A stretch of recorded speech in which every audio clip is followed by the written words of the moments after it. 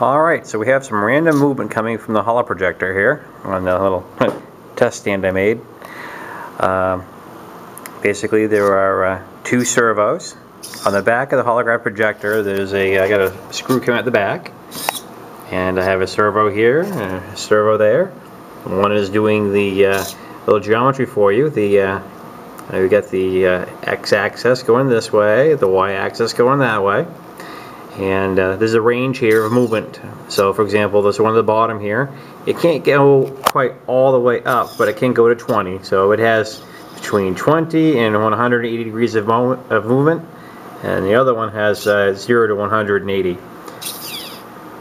So we told the program that one of the other builders wrote. It's here in Arduino, and what it's doing is every 1 to 6 seconds is pulling a random number between that range I gave it and moving it around. And sometimes it's a lot of movement, sometimes not so much.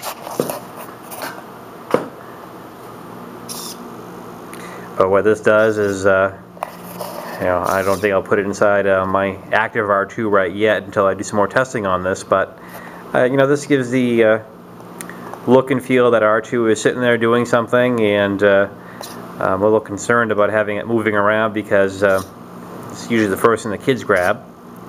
But we got some standard size servos here rather than the mini ones, which I've broken all those. But it does kind of give the impression that, he's thinking, he's doing something here in the background.